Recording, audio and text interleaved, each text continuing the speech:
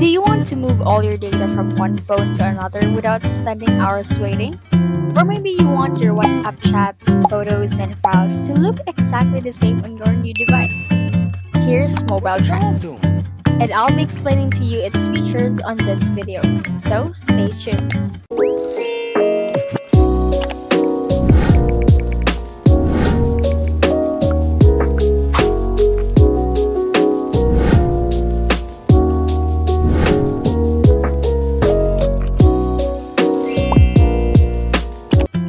MobileTrans is an all-in-one phone data transfer and backup solution available for both computers and mobile devices.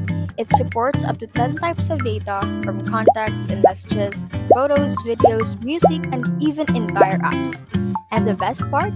You don't need to format your device, so your data stays safe and untouched during the process. Now to download the software, you must click on the link on description or click on the download through their website. And after that, the 𝒂𝒅𝒊𝒂𝒎 application will be installed, and just install the file. And this is how the application looks like on your computer.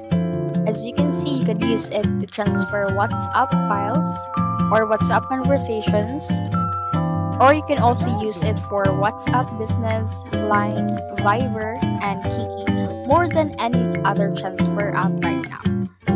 It also works for phone-to-phone transfers, phone-to-PC backups, and even app-to-app data migration.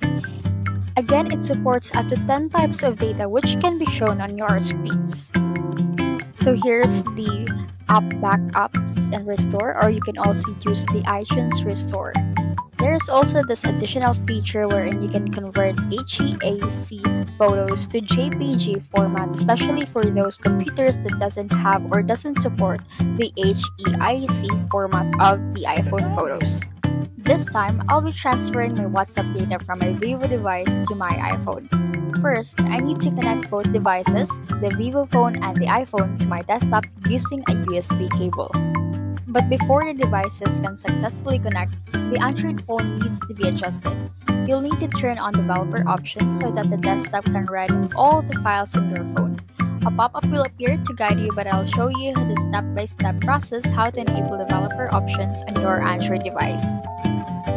So go to your settings, go to your About phone, go to your software information, click on the build number 7 times or a couple times, until you reach the developer options.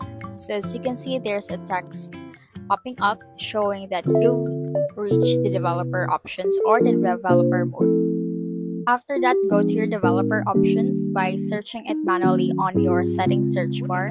So here, let's open and scroll down until you see the USB debugging. Once you see it, turn it on, so that the computer would allow to read all the files, especially your WhatsApp files. And there, as you can see, our phone, the Vivo Y18, is already read and successfully connected to the MobileTrans application. Also, you have to connect your Apple phone or your iPhone device.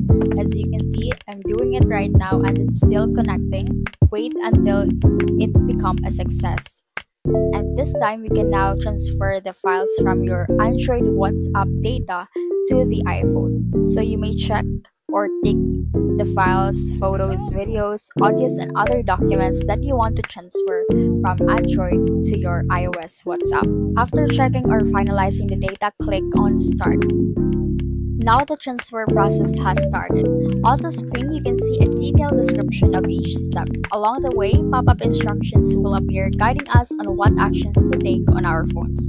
For example, here we are asked to turn on end-to-end encrypted backup on WhatsApp.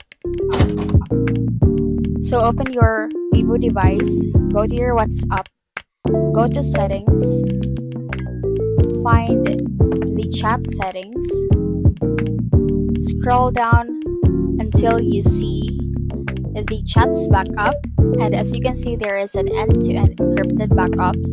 Go to that one, click on turn on, select use 64-digit encryption key instead. Make sure to take note of these encryption keys and click on continue.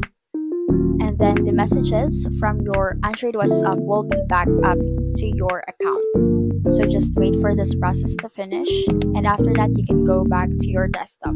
So as you can see, the percentage increases as we follow the steps required on the process. Now we have to back up data on the target device. So there will be a pop-up guide on what you should do on your phone, however it wasn't recorded on my screen recorder. This time, open your iPhone and open your WhatsApp application. This time you have to sign in or log in to the account that you are using on this iPhone device. By the way, you can easily log in through receiving a code on your Android phone through the WhatsApp application. So here we have successfully logged into our iPhone WhatsApp app. This time we are asked to turn off the end-to-end encrypted backup on this iPhone. So you have to go to your settings, go to chats, make sure that the end-to-end backup encryption is turned off. Once you've successfully turned it off, the process will now move on to its next step, the generation of the restoration of data. During this part, you will also be asked to turn off the Find My iPhone feature. Don't worry, this is only temporary and you can still turn it on after the data has been transferred to your iPhone device. After that, you can now proceed with restoring your data. Keep in mind this step may take some time since all of your WhatsApp data from the Android device is being transferred to your iPhone. Once completed, you'll see all your WhatsApp data successfully restored on your iPhone. So whether you're moving files from your phone to your PC, restoring them to your iPhone, or even syncing your desktop or laptop, MobileTrans keeps everything fast, safe, and effortless. Download it now using the link in the description and make your next transfer stress-free.